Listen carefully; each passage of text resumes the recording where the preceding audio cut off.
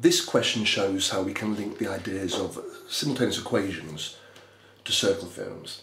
Now, we've got a tangent and a triangle, and we're given four angles in terms of x and y.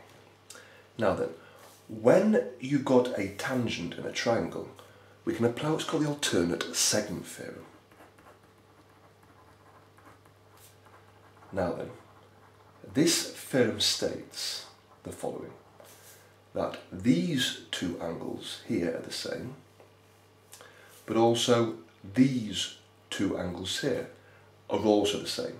So if I look at these two angles, equation 1 is that x plus 2y is equal to 80. That's a direct result of the alternate segment theorem. That's equation 1.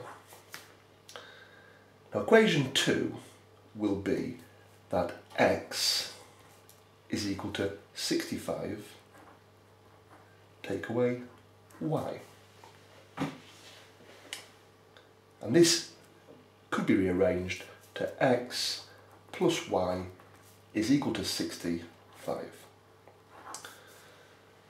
So I can now solve these two equations to find x and y.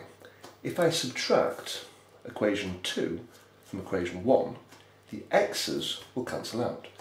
2y take away y is y. 80 take away 65 is 15. So I have found out that y is 15 directly. Then to find x, I can sub the 15 into the second equation. So x plus 15 is 65. So x just equals 65 take away 15, which is 50 degrees. So x is 50 and y is 15 degrees.